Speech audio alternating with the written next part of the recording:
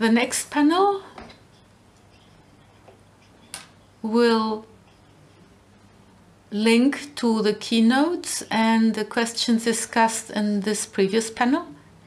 This theme is Europe at the side of Belarus, concrete recommendations for political action to strengthen Belarus from here, from European institutions. The moderator will be Kryzhanouskaya, who is stepping on the stage right now. She is the leader of the Belarus-Team at the Deutsche Welle broadcaster.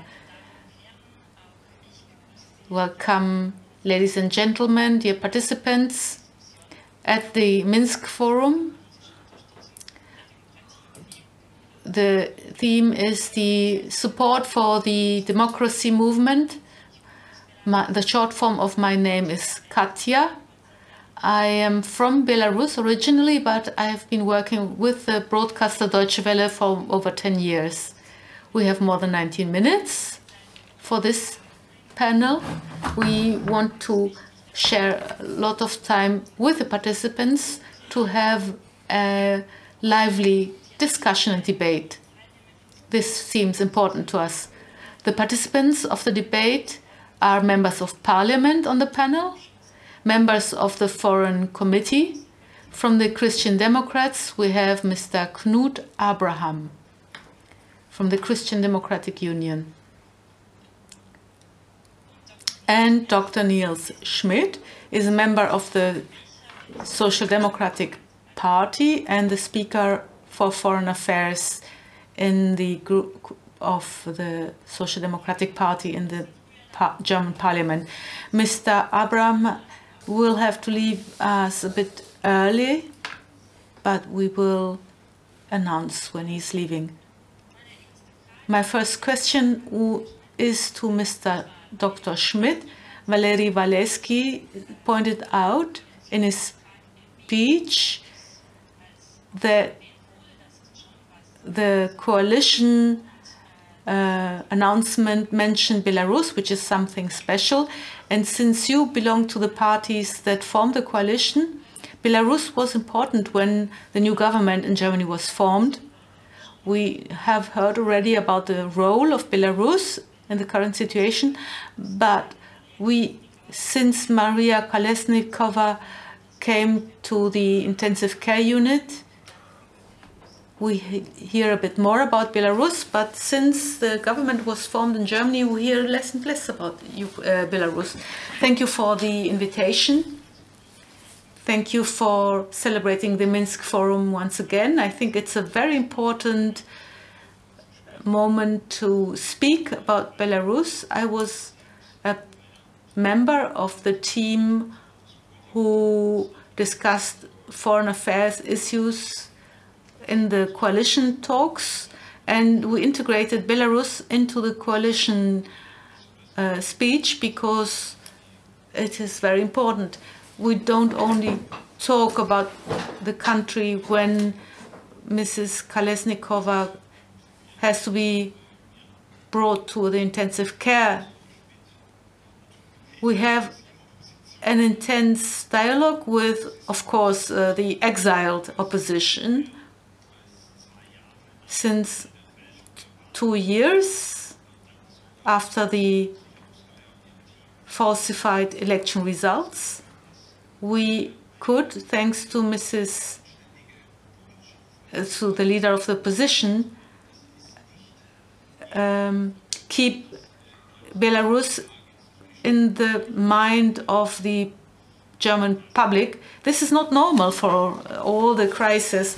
I want to point that out.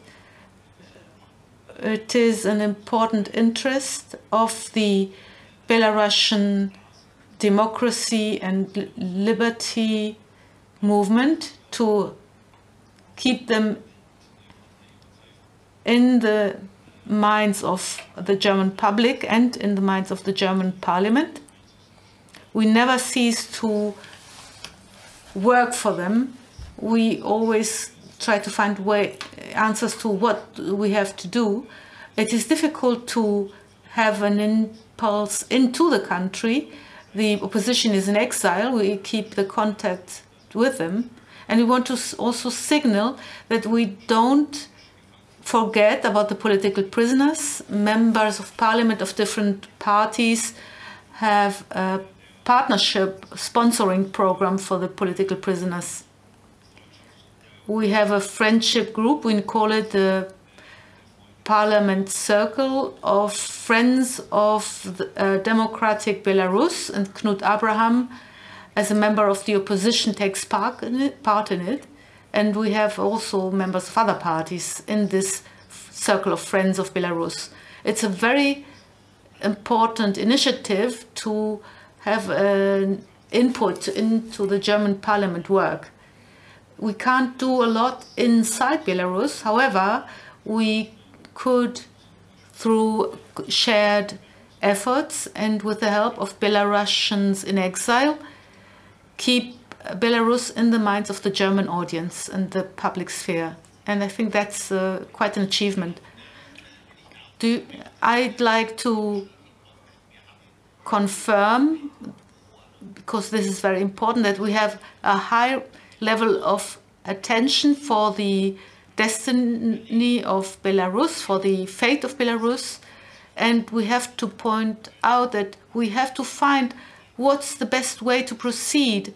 And in the panel discussion and the discussion with you, the participants, I'd like to know and hear from you, what can we, politicians and members of German parliament, do to help you?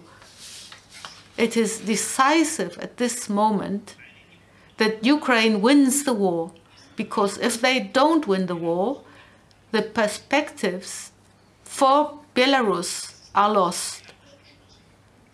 The way out for Belarus is closed.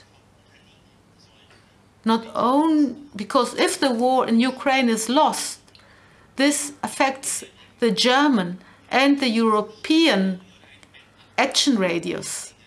So it's not an aversion of attention if we point this out here. I have to go at 10:40 because we have an initiative in the parliament about a special tribunal for war crimes. We are opposition politicians and we carry less responsibility, and I really enjoy this because I can speak more freely. Also, of course, Dr. Schmid also speaks out freely, that's clear. But I want to point out one thing that is important to me today, because I have many, many delegations from Belarus. It's very interesting that the conversations often start with one group dissing the other group. And I appeal to you, we can only help if there is a unified group that we can collaborate with. I have listened with open ears to the foreign minister in exile. What he said is very important. How can we make it operational? But there are also the expectations towards the Belarusian opposition. And the second point, and that's more difficult to implement, is that to reach wider parts of the Belarusian population, and that's where the media have an important role to play, is the question, how can we improve the transmission of information? And the German government has the opposition on their side in this question. You have touched on many points that I want to take up today. Let's start with the war, of course. That's the main theme everywhere. But regarding Belarusians and the role of Belarusians in this war, how are they seen in Germany? In many countries of Europe, they were labeled. In the Czech Republic, Belarusian students can't pursue their studies as freely as they did in the past. The Baltic states have made the access to their countries more difficult for Belarusians. How are Belarusians seen? Are they fighters for democracy, or are they pro-Russian? How would you answer? Well, let me answer. In August 2020, which I clearly remember, I was an ambassador in the capital, and I saw, not in the capital, I was in Warsaw. I saw thousands and thousands Belarusian students waiting to cast their vote in the Ulica Rishnaya. I talked to them. I think it's a wonderful generation, and they have the potential to be the future of a free and democratic Belarus. I'm sorry, I didn't know really about the measures of the Czech government against Belarusian students. I think that's the wrong way. I think one of the central points, and I wrote it down here as I showed you, is to give student visa to the Belarusian students so that they can study here. That's why it was so interesting in Warsaw. People who study abroad can contribute to an enormous step forward in their own countries. I also believe that if you exclude Belarusian students from our universities, is a bad way, wrong way. The resistance against the falsified election results is a step towards the new nation. Belarus wants to be an independent state, wants to get out of the claws of Russia. And this independence that you see in the society, and it was very clear after the elections were forged, is not represented in the government, which supports Putin. And you can't blame the population for this attitude. And therefore, you can say that the way that Belarusian President Lukashenko makes Belarus formally to a co-aggressor by supporting Putin's war doesn't mean that we should punish the population of Belarus, but that sooner or later Mr. Lukashenko should be put into should be put before a court, because he committed more than this crime. But I don't think that we should exclude Belarusian students from German or other European universities. We are very happy to fulfill the wishes of people who have to get out of Belarus because they suffer from oppression, of they are in danger of being sent to prison. And we speak with the foreign ministry to support people who have to get out of the country or want to get out of the country, or people who want to come here as students. We admire the Belarusian opposition, and if we have something to criticize, the criticisms should be directed towards Lukashenko and his government. May I add something?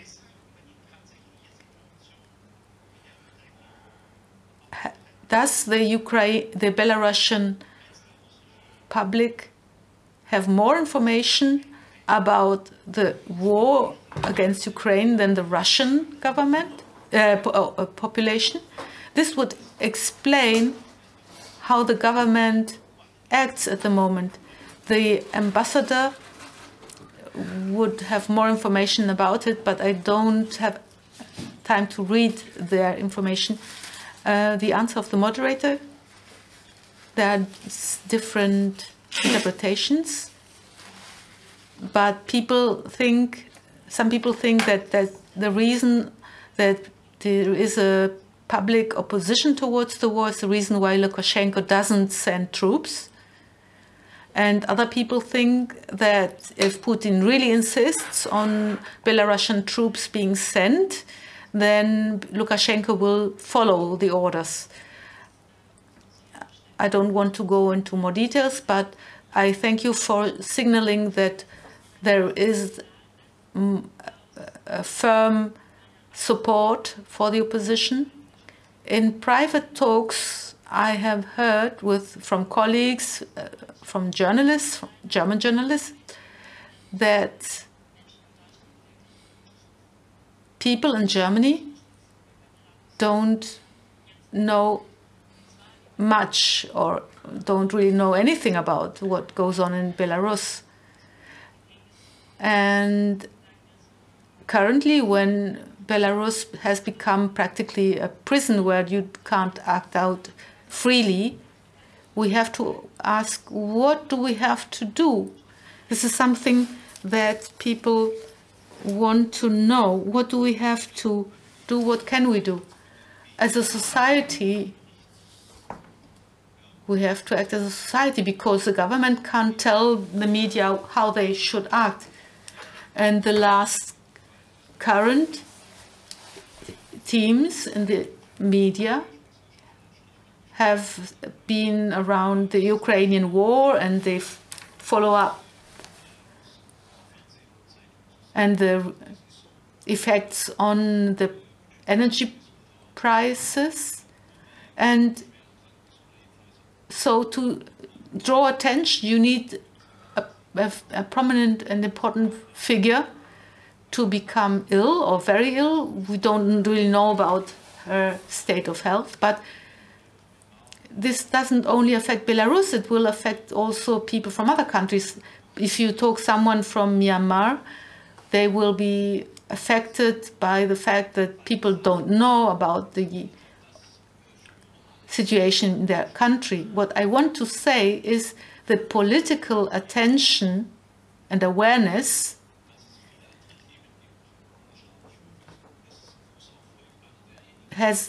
for Ukraine has the effect that Belarus becomes an important media interest. Otherwise, Belarus could easily have been totally forgotten. This is, of course, very painful. This discussion about torture and mass incarceration of political opponents should probably be discussed more broadly, but the media work in the way they work. I believe that what Knut Abrahams said is very important. We need a close relation and link. We need to understand that there is a close link between the war in Ukraine and the situation in Belarus, because Putin is supported by Lukashenko, and the starting point, the war on Ukraine, against Ukraine, and the decline of the military status, which would be the most important leverage to end the presidency of Lukashenko, because if Putin's situation is weakened, Lukashenko is weakened. And this is important to understand because it's important for our foreign policy. What we do for the Ukraine has an effect, a positive effect, for the situation of the civic society in Belarus. And I think this also helps to create awareness and attention for Belarus. It's a bit like playing pool billiard. I believe that Ukraine has shown us for quite some time now that the national sovereignty and their independence as a state, which they want to defend, is also the case for Belarus, which wants to defend themselves. And therefore, for Europe, it is to understand that Ukraine and Belarus are sovereign states, which is often wrongly interpreted. In Germany and in France, people often think Ukraine is part of Russia and Belarus even more so. And therefore, increasing the independence of these countries, especially now, in view of the invasion in Ukraine, it is important to understand that they are independent nations. We have to learn this, understand this, and therefore it is so difficult to put news from Belarus in the media, because many people don't understand that they are independent, and therefore the war in Ukraine is the reason why we have to enlarge our glance towards East. We can't really change directly what happens in Belarus, but we can support them in their strive for independence, and we have to put more attention on them. I agree with what Nils Schmid says, but let me add 3 points. First, I think because of the process of awareness of Ukrainian nationality and their fight for survival, we also look at the identity of Belarusians. It's positive. For instance, my kids, yesterday I also wore blue and yellow clothes, and those who took to the streets, they will never forget it. When you ask somebody about Belarus, what happens, there are some, or actually many, who don't have a clue. But these are also people who cannot differentiate between Slovakia and Slovenia, for instance. But those who know about Belarus think of something, the pictures, the photos of summer 2020, the great people who took to the streets. And there are other positive elements. We have been talking about your countries for many years, but I recall that a couple of years ago, 2/3 of the people talked about White Russia. And you know, language is important, not only the 3 of us, but everybody now, and also public opinion speak of Belarus. That's a big achievement. I do not want to divert from our issue, but you know, the knowledge about the history of Central Europe needs to be improved. And I can tell you this because I worked for almost 4 years in Poland. Things are really mixed up. But this also applies to parts of the German history here. Something needs to be done. You mentioned that Belarus is part of the war, but possibly also part of the solution. And there is one opinion that if Lukashenko had lost in 2020, perhaps there would not have been a war. What needs Europe to do here now to, how shall I put it, to put an end to the war soon? Perhaps one should work together with Belarus in a more active way and not just sit and wait and not talk to Lukashenko. You have just said it, the outcome of the war.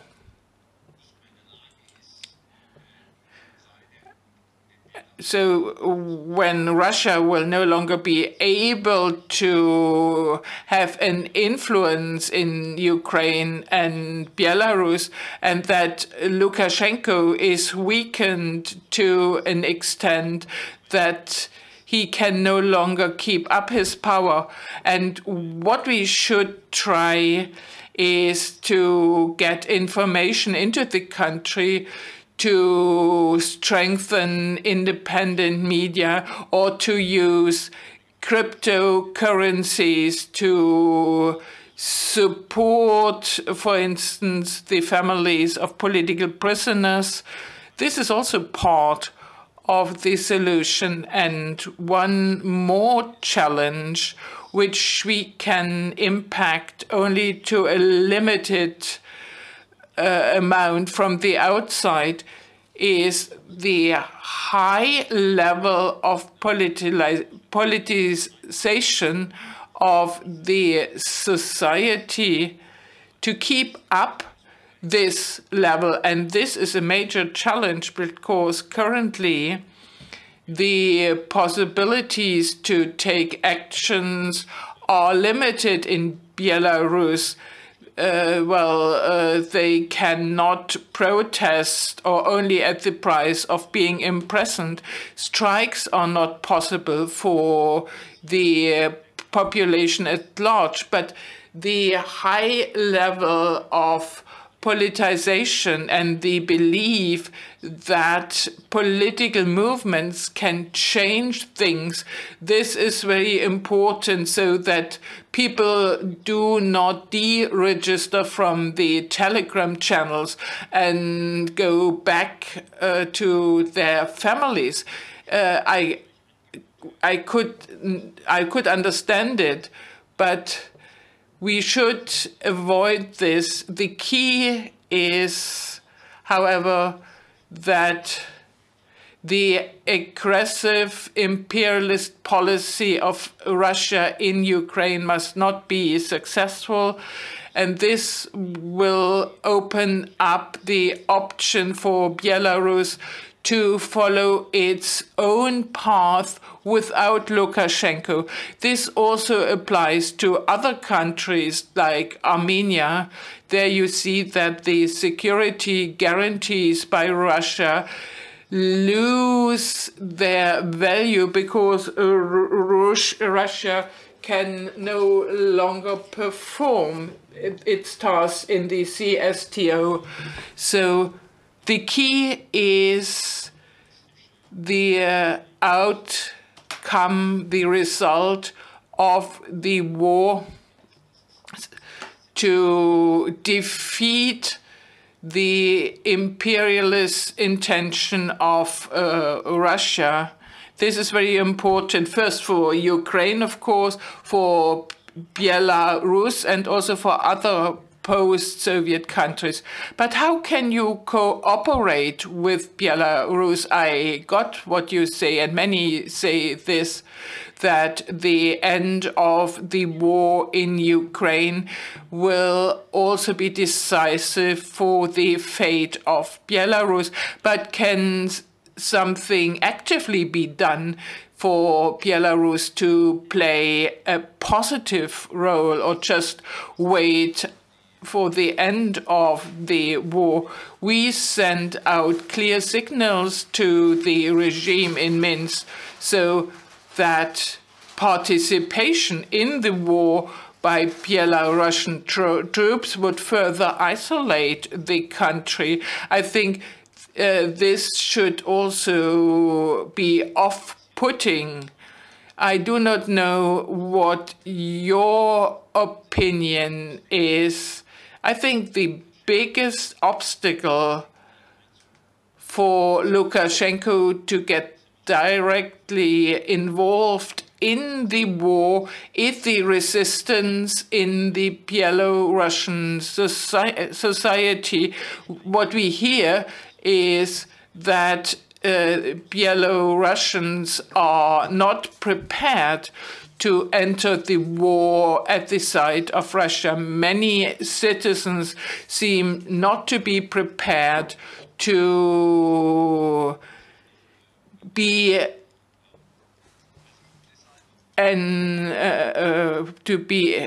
enmeshed in this adventure.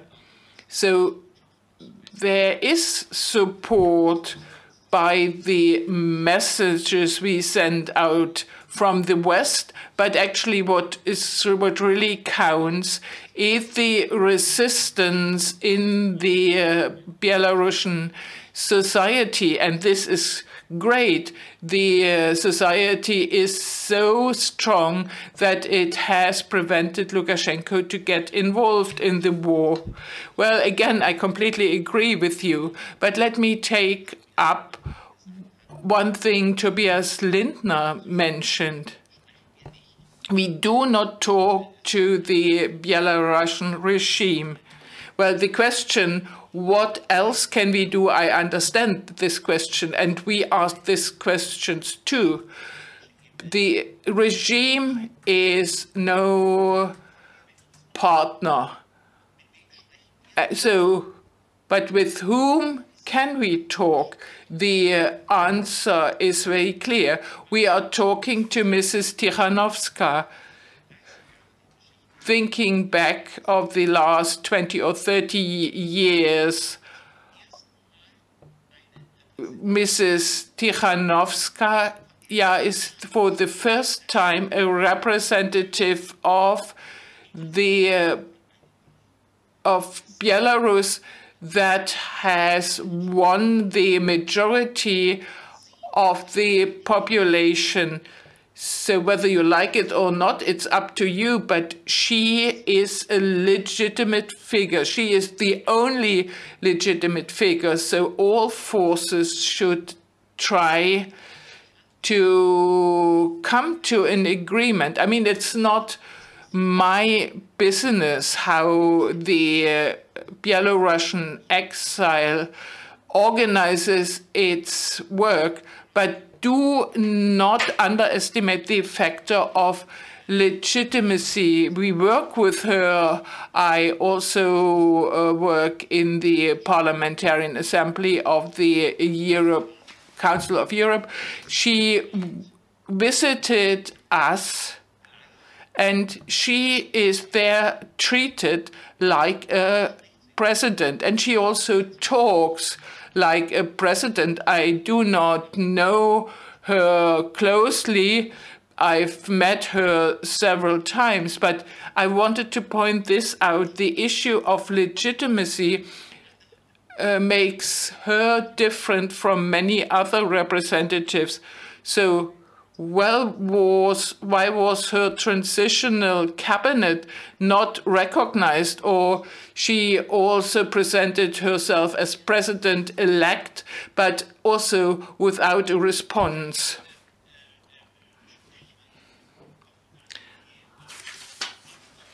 Now I take on the hat of a diplomat. It's always a bit difficult to recognize exile governments. Of course, it also has reasons enshrined in status law, but I agree with you that we treat this transitional cabinet politically like an acting cabinet. And when it comes to the political sides, and you just represented him, the representative for foreign affairs. So this role should be mentioned. And when we focus on this, this makes dialogue easier. Mr. Schmid, what is your opinion? I do not mean that it should be recognized immediately, and it's also not my opinion that counts, but the fact whether Mrs. Kryzhanouskaya is treated as a president, but at the same time you do not recognize it, doesn't this mean that you do not want to irk Lukashenko? But Knut Abraham has pointed out the problems from the perspective of a diplomat. Honestly speaking, we made a rather difficult experience where we recognized Guaido in Venezuela. It was also a transitional president, and it was not helpful, also not helpful to Venezuela. So we are a bit cautious to take this step of formal recognition, but we have made steps that allow Mrs. Kryzhanouskaya and her cabinet to be in the limelight. Many things you could discuss with a government, like cooperation agreements, do not work in this case, because you should also not raise expectations that cannot be fulfilled. Lukashenko is in Minsk in the midst of the state, so it is unavoidable to deal with certain things with him. And it's also good that we have our ambassador on the ground, so somebody who can get a certain feel of the mood and is still in contact, and he can do something. Of course, he will not organize the toppling of the regime, and he is also quite limited in what he can do. But I can live well with the current situation, and it was very helpful that this so-called cabinet has helped the opposition to come together. So it's also very beneficial for our contact. So a lot has already been done, and the last step still requires an impetus which is not yet there. But we are on a good course. You have already mentioned that you expect the opposition to remain united. Well, sometimes there are some squabbles, or they do not present a united picture. But what are your practical expectations? What proposals should the opposition do for Europe to continue to support it? Well, I can only give you some classical examples. What we all need is up-to-date assessment of the situation in Belarus. And what we need is a high frequency of talks. So a kind of visit diplomacy. Belarus is part of the European family, and the exiled government can prove this by making their stances clear, like an acting government. So when Europe meets, then Belarus should always be part of it. I'm not talking about the European Council. This is not possible because of legal things. But in reality, in the political reality, Belarus needs to be a part. I see this as a big task. And to be very precise, I do not want the opposition to be one and the same, but they should agree.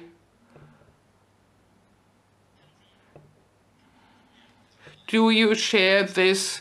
Well, you united or in agreement and visible. Well, the point is now to create a democratic Belarus, and then there will be elections. This is also the goal of Mrs. Kryzhanouskaya, and then there will be different political forces in parliament. But currently, the opposition needs to agree that they want to create a democratic Belarus. And actually, I do not want to give a lot of advice because I really respect the courage and the stamina of the opposition. The only thing is, I would like to encourage the opposition not to give in to the feeling that nothing can be achieved. Something will be achieved. Often a parallel is drawn to Solidarność in Poland. The Solidarność war was prohibited, and the government seemed to be victorious. There were also persecution, etc. And then 7 years later, there were free elections, and Solidarność took power. Well, you know, 2 years are over now in Belarus, so perhaps we will have achieved it in a couple of years. We should not allow the feeling that everything is for nothing, that we do not make a lot of progress. Currently, we do not make a lot of progress. That's correct, but it will not be in vain, and I'm convinced of this.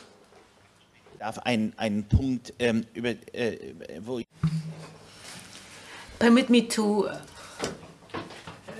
point out something where I may not have the newest information because I didn't have the time for it.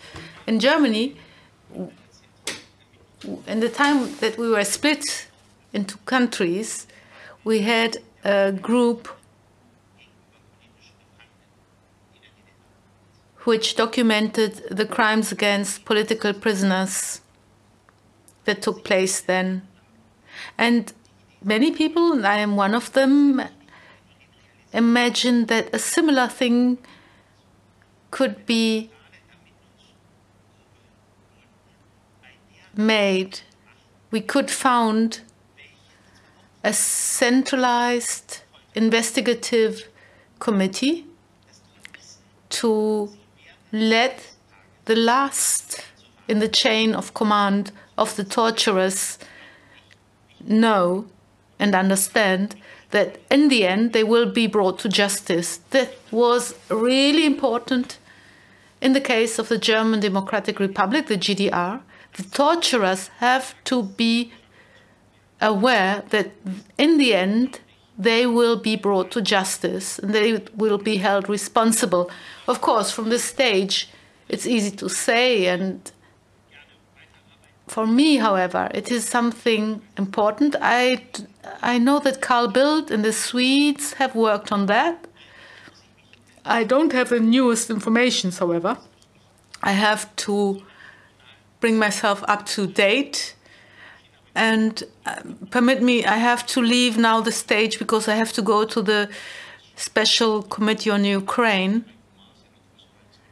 In the last government, the German government, Heiko Maas, there was an initiative to bring into place a mechanism to collect data and proof. It was about Syria at that time. Heiko Maas was the minister in charge. We could use this principle. I don't know if there is another person here from the foreign ministry. They could bring us up to speed. It should be a European initiative, Ms. Kryzhanouskaya says.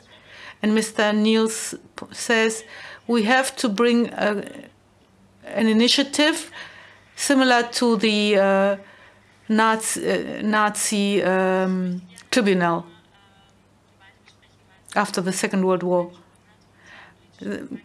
Katja points out, I want to bring something into discussion about political prisoners. You are a sponsor for a political prisoner, Mr. Patin, who was convicted to several years. Europe doesn't want to talk with Belarus about political prisoners. How do you live with the fact that your sponsored political prisoner is facing 13 years in prison? The question is, how can we negotiate with Mr. Lukashenko? In the past, there were some initiatives where we tried to make a parcel to talk about with him, conditioning the talks with the liberation of political prisoners. It worked for a time, we have to say. I have a colleague, Mr. Wiese, who was the envoy of the German government for the collaboration with the civic societies of the Eastern countries, the Russian Federation, and Asian countries. He was the envoy for Belarus. I wanted to increment the collaboration by increasing the economical incentives, but after seeing what Lukashenko does, the base for this kind of collaboration has been lost, because he is not prepared to give political liberalization initiatives, give space to liberalization of this society. And the way that the Lukashenko supports Putin's war on Ukraine, we have huge question marks regarding whether Lukashenko is prepared to move in some ways. We don't seem to be able to liberate political prisoners. I myself write letters. I don't know what happens to the letters that I write to my sponsored person who is in prison.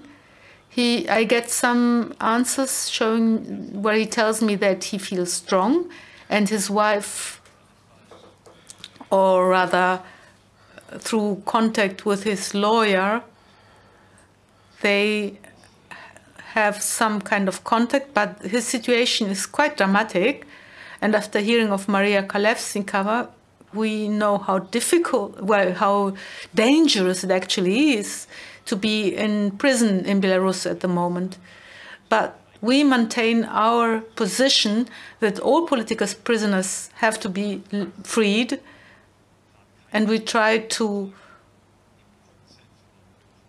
get this done, but I don't see really how we can get an agreement on that with Mr. Lukashenko. Katsiaryna says, in the past, I don't think there were some kind of signs that a dictator would become a nice person suddenly and liberate prisoners, because that's not how they act. In this aspect, I'd like and permit me to find for the right formulation. I'd like to know, it won't happen if you don't say we want all political prisoners free, otherwise we don't budge. Why don't you take up this stance? The answer, the difficulty is that we have a different situation. In the past, we could give Lukashenko an incentive by saying, collaborate with us. This could be economically interesting for yourself. It strengthens your position. You can develop your industry with the IT sector, which increased in Minsk. You would become a bit more independent from Russia. But Lukashenko doesn't have that incentive anymore. He decided to take sides with Putin. He decided against continuing the collaboration with us, so we don't have leverage. The question from the moderator and the threat with sanctions, the answer, but I don't see that he will free the political prisoners because he's scared of losing his grip on power. And Lukashenko is not interesting anymore to engage in closer relations with the West because he was forced to side with Putin to secure his own power. And therefore, the situation has changed. Before, we could use incentives to liberate political prisoners. And later, Lukashenko very slowly reacted. There were new laws implemented against rowdies. They created new possibilities to send people to prison. Also, they penalized drug use. The question of the death penalty remains without being resolved until today. And so we had difficulties in the past, and it's more difficult today because Lukashenko, be it voluntarily or not, went totally to the side of Putin. The question is, I'd like to talk about the support that had been undertaken until today. What worked best from the measures that Germany undertook? That's a good question. I think what works very easily is to support the opposition in the exile. We are more free there. We can give them funding directly. We have a direct contact with them. What is much more difficult is to support the civic society in the country because they are under surveillance. Room for maneuver is even more restricted. We have a way to bring funding into the country, like I mentioned before, cryptocurrency, for instance, is a medium to do that. But what we can do is, together with the exiled opposition, is to keep up the awareness and the attention for the situation in Belarus. And I think this is what is decisive and what we will need in the future as well. Question, how far is Germany flexible in regards to collaborating with the exiles? Because many people who have been labeled as extremists and terrorists cannot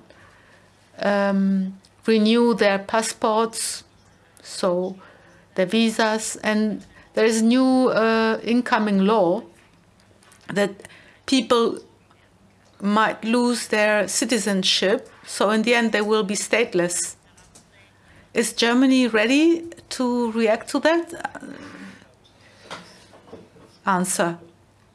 Belarus is not the first country that acts this way with their own citizens. Syria is a country that has done that. And in Germany, we have a procedure for that. We give them substitute documentation. And if they spend long enough in our country, they can acquire German nationality or citizenship. but only a part of them will do that. There is also a judicial way that ensures that people are not left without any documentation, and especially they won't be forced to go into an embassy or a consulate. I don't know if there is some representative from the Ministry of Interior Affairs here present, but there are certain procedures to ensure that they get documentation. So there is an instrument for that? Yes. And this applies for all foreigners who are in this kind of situations. It's for people from any origin. He may be from Syria or Turkmenistan, Kyrgyzstan, maybe not. But people who are from a country where, as an opposition member, they cannot go into the consulate or embassy, they can apply for a German documentation. And with regards to visas, yes, we have humanitarian visa that is there is a common understanding between the Ministry of Foreign Affairs and Interior Affairs to raise the number of visas that will be given. But it is clear that once you leave the country, you won't be able to go back. You have to be aware of that, because visas are for people who want to leave the country or are forced to leave the country. So that's why we give out the humanitarian visa, and it's widely used. I don't know the exact current numbers. If there are problems, we have to get in contact with the Ministry of Interior, but Heiko Maas had an agreement with the Interior Ministry about the humanitarian visa. The number was too small, you're right, but the number was increased. We have a new minister at the moment, and that helps. And if that's still too little, we can increase the number of humanitarian visa even more in the future. Of course, there are certain reasons. Many people prefer to go to Poland or Lithuania, maybe for linguistic reasons, and we try to support them. But of course, in these cases, people leave their countries for a long time at least. In the past, Belarus wanted to travel to see Europe, to see how it is to live in a democracy, and that helped to promote the civic society. But this doesn't seem to be important for German politics anymore. Yes, well, in the past, this was a motivation, especially on EU level, to liberalize the expenditure of visa. But under the current situation, the government, the de facto government of Lukashenko, I don't think it is possible, because Lukashenko might use it to point out that he was the one who made it possible for Belarusians to travel freely. I don't see it as a possible thing today. In principle, it is, right? Freedom of travel promotes, as you said, democracy. But I think countries with difficult situations and authoritarian regimes is a good thing, because people, by knowing the West, understand that it's not a bad and decadent country. I don't know what the rhetoric is in their home countries, but I think we have to make it possible that not only the elites benefit from these visa and this freedom of movement. I think the people of Belarus needs this kind of support, to hear that Europe is on their side and supports them, because during the protests, one of the things that you heard would have been that Europe doesn't welcome them. Maybe Europe does have to undertake smaller steps and communicate better about it to understand how it supports Belarus. Or we should say this is what Belarus can achieve if it becomes a more democratic country. And this is what we speak about when we speak with Ms. Kryzhanouskaya and her co-fighters. If Belarus opens, Europe will react totally different. But under Mr. Lukashenko, this is not possible. And therefore, we hear from the opposition also that they prefer us not to do anything with Mr. Lukashenko as a partner. So currently, we can't give any advantages. We want to send out a clear signal. We understand that Belarus people don't want Mr. Lukashenko, and therefore many things that we would like to do in collaboration between EU and Belarus on different fields is not possible, and it will be only possible to act with a different government, with a new government. And we want to make it clear, you, the Belarusian people, can trust and have faith in us. The European family are ready to help you economically, politically, financially, and with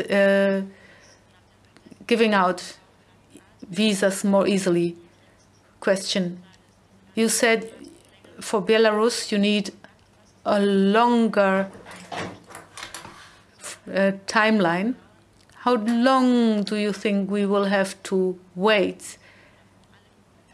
And the support, especially the financial and political support, how long will it be possible to help? I think essentially, as I said, it depends on the situation regarding the war against Ukraine. And I pointed out the parallels to the Solidarność. We will see it. And not have to wait until we are 100 years old. I think what we saw in its early beginnings will maybe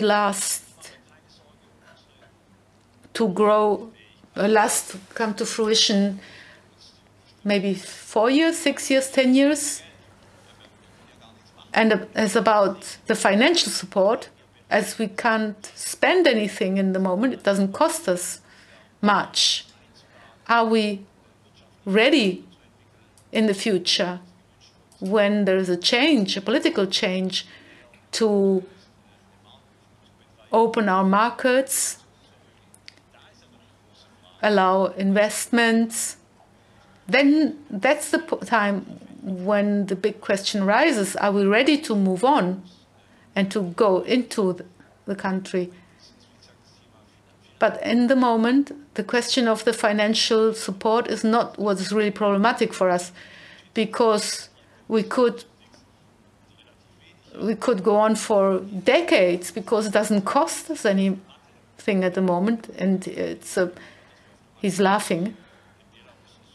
We have to be ready to act because Belarus is a neighbor, not direct neighbor of Germany, but it is a neighbor of the EU, and we have to be ready to help also with financial means. Now, thank you, Mr. Schmid. I want to open the floor to the audience. Remember that you are asked to use the mic and to look into the camera. I'm Frank Hoffer of the German Association of Trade Unions. I wanted to come back to the issue of political refugees and the procedures we use. Well, humanitarian visa, and we also helped some people from Belarus to get out of the country. It exists, but actually it doesn't do justice to the needs. It takes quite a long time. What we should do is to think about procedures that allow people to get out of the country quickly so that they are recognized here in Germany. And a second point is to open-mindedness towards Belarusians in Europe. This is very important. Couldn't we do things we didn't dare to do in the past? Couldn't we say there is a contingent for 50,000 people from Belarus? Now they can come now, and it helps the people. And, well, perhaps we also drain some brains from the country, and we tell all them once Lukashenko is no longer in place, then you go back and you get the incentive. So we will spend all the taxes you paid here. So to send out a signal, we haven't forgotten Belarus. We are open for people. So these are two different issues. The procedure, which is quite complex, and the other one, the openness and how welcome they are. Well, as to the procedure, I don't think I can judge it. I think when push comes to shove and there is danger for the life of the people, then they can get out. I mean, the fact that the numbers for humanitarian visa was too low, that's correct. We increased the number. And if there is a need, we would also increase it again. Perhaps somebody in the room knows more and can answer the question as to the border issue. There are no borders for paragraph 22. Each individual case is registered in the embassy, and the procedure is started there as to getting out of the country quickly. Well, there are also Schengen visa that can be granted. So a short time visa can be granted first. And I'm Alina Kovsom. May I take up one point here? The question many people in Belarus or from Russia have, they flee the country, go to Turkey, etc., try to get a visa. And the standard answer is they should go back to the country to apply for visa. That's impossible. But according to paragraph 22, it is possible to use the representation in Tbilisi, etc. So the situation has improved. I'm not up to date. If this was the case, I would be very happy. Yes, things have been improved, and I would recommend the individuals to come to us. So you can go to a consulate or an embassy in a third country. The only problem is that the general consulate in Istanbul is really stretched to its limits. And actually, this is also a problem in many other consulates, but this is the case unrelated to the war in Ukraine. We have increased the number of people working in the consulate and in other offices. We try to accelerate the process, but you know, this is a slow process. Belarusian who gets to Istanbul may be unlucky to have a long waiting period in the consulate in Turkey, but the individual can go to the embassy. So thank you very much. As to your second point, to invite 50,000 Belarusians to come here, to work here, is politically difficult given 100,000 Ukrainian refugees that get jobs relatively quickly, and given the problem to find accommodations in the municipalities. Well, I had some problems to invite a lot of Belarusians, but what is possible is to invite people in the medical and care sector. We could think whether we do this for Belarus, but the question is then, can we do this with the current authorities? And I'm not quite sure whether the opposition wants to get many experts out. I mean, of course, those who are threatened, they should be received, but we should give it a lot of thought what criteria to apply and in how far it makes sense given the societal structure in Belarus. The next question.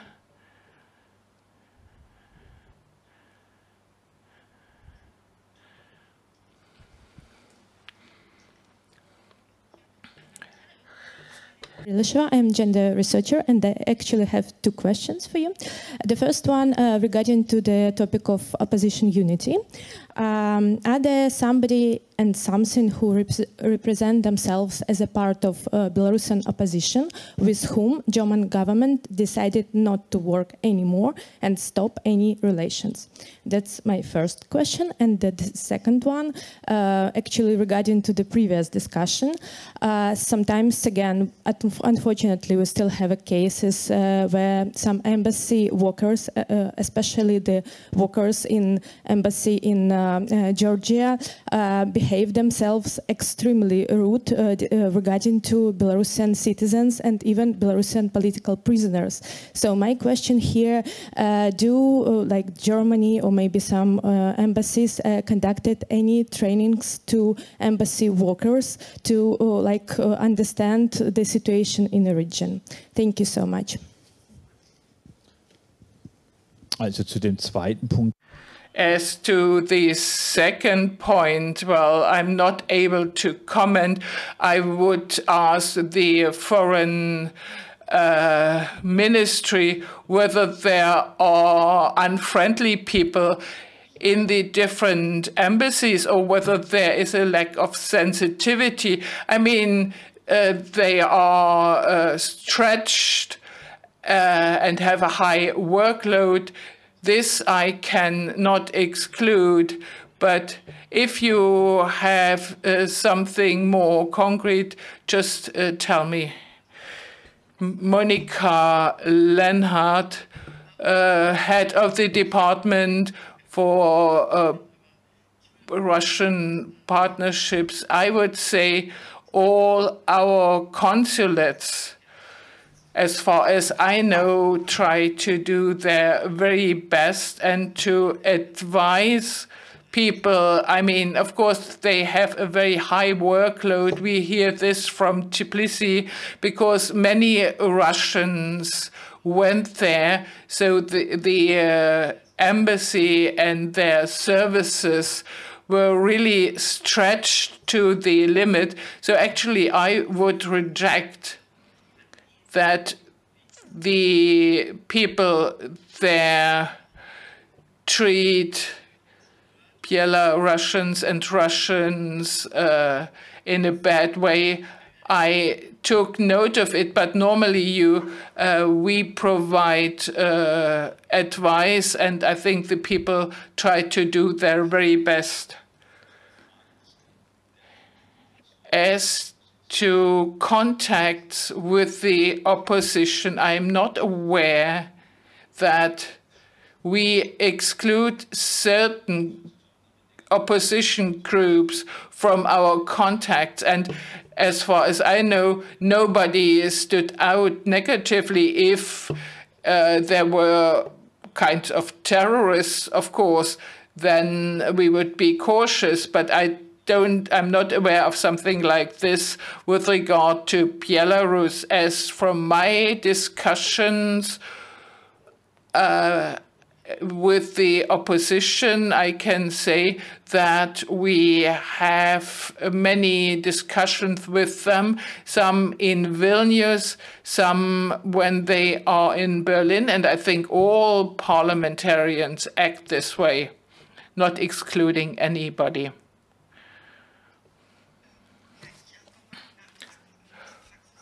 Well, one practical point, paragraph 22, it can also be applied outside of Belarus, but it's more difficult in EU countries.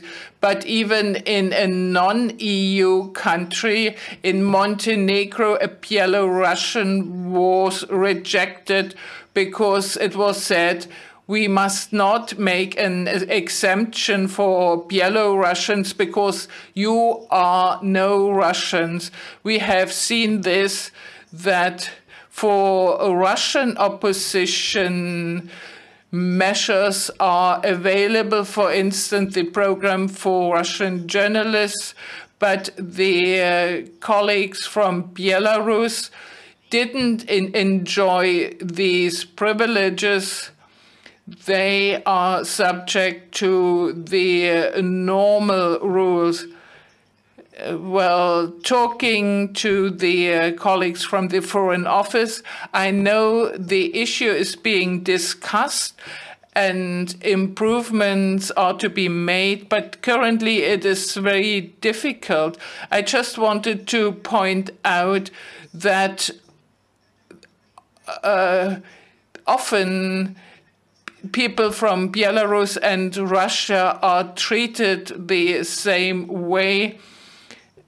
And I think it's very difficult. It was already difficult, you mentioned it too, to keep Belarus on the agenda. And the feeling is now that we are pushed aside by what happens in Russia. And well, actually, this is quite a wide field.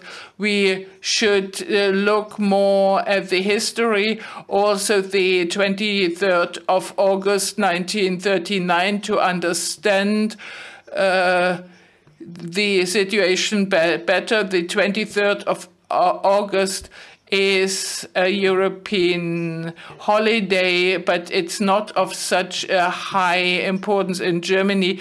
We should strengthen our awareness of our historical responsibility, and it makes a difference compared to Myanmar and Syria. As Germans, we have a stronger responsibility towards Belarus than for Russia, for instance. And this would also help us to get more support from the German public. And one last point, a practical consequence would be to have separate support programs for the region. There was just a project for support of researchers from Russia, Belarus, and Ukraine. And it was so difficult because there were completely different requirements as to security, etc. So I would wish to see separate programs for Belarus, Russia, and Ukraine. And you know, at the practical level,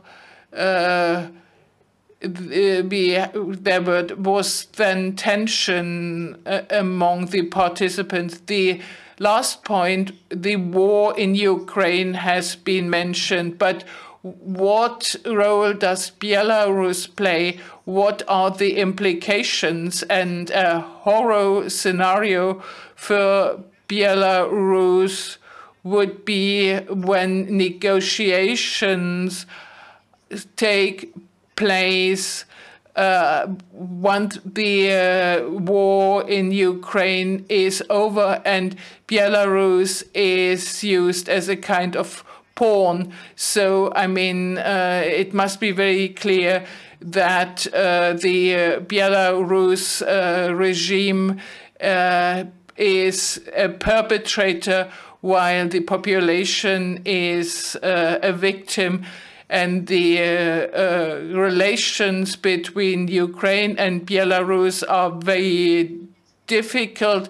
The Ukrainian government also fears to cross a red line. I think nobody needs to explain Germans why to be afraid of red lines, and perhaps one could support Kiev more, saying you support the Belarus opposition and we support you, that it doesn't is a red line that you cross. We have time for one more question. And Mr. Schmid, would you like to answer to the questions raised? Yes, the Foreign Ministry has taken notes because there were many issues that were raised there. I'd like to take on the idea of the culture of remembrance. Belarus is even less in the German awareness. President Steinmeier could improve the situation regarding Ukraine with his visits there. And when we were able to travel to Belarus, or when it was still helpful to travel there, we tried to improve the media awareness in Germany. Of course, there is a relation of responsibility between Germany and Belarus. And when we talk about human rights defense and human rights situations, we have a bigger responsibility in Belarus than in other regions of the world. I'm representative of the minority in Prague, in the Czech Republic. I have a current situation speak about Belarusian opposition when there is no legitimate government in the country, or it would be more correct to speak about Belarusian democratic forces, political forces, and maybe this correct terminology will help these forces to be more united. Thank you. Ja, das ist so ein bisschen eine schwer beantwortbare Frage, was wirkungsvoller ist. Ich glaube, it is difficult to answer. And with respect of Lukashenko, it is legitimate to speak about the opposition. It's not the formal opposition in parliament. You're right there. I don't have a problem to speak of democratic forces because the aim is to support the democratic forces in Belarus. I don't think it is the aim to strengthen one representative more than the other. Maybe I shouldn't have spoken of opposition. If I did that too often, more of opposition forces. There is something like calling us the friends of the democratic forces in Belarus. The collaboration with Belarus is put on hold because we don't want to send out a clear signal. The parliamentary circle is not called Parliamentary Circle Oppositional Belarus, but Democratic Belarus. I won't speak about opposition, but of democratic forces in future. Thank you for the hint. To come to the conclusion, we can expect a longer collaboration for the support of the democratization of Belarus. There are reactions from the government with an ease in the procedures of visas and to help people come to Europe. And also it is clear that Belarus has to be understood better, to be seen as an independent country, independent from Russia, independent also from the situation in the Ukraine. Thank you for the interesting debate. Thank you to the panel and to the audience as well.